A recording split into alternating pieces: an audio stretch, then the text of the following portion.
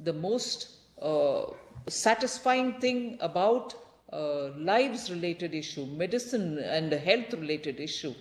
is at a time very many economies are wondering where to procure their vaccines from after they are formulated, after they are certified.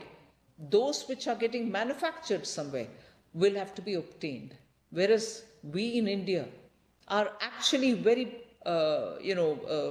fortunate to have such capacities which are now racing ahead of time to produce the formulation,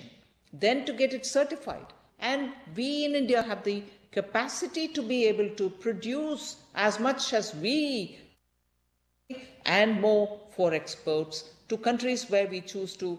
extend this facility for humanity's sake. So we are very fortunate in this country that we have the facility for producing the vaccines. But nevertheless, we can't sit on that laurel, but more investment towards medical R&D, biotechnology R&D, pharmaceutical R&D are all the need of the time, and we will have to focus that India capitalizes on,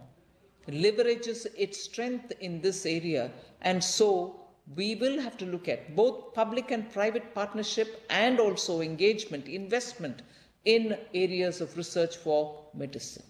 Now, if that is something which we are talking here, I'm also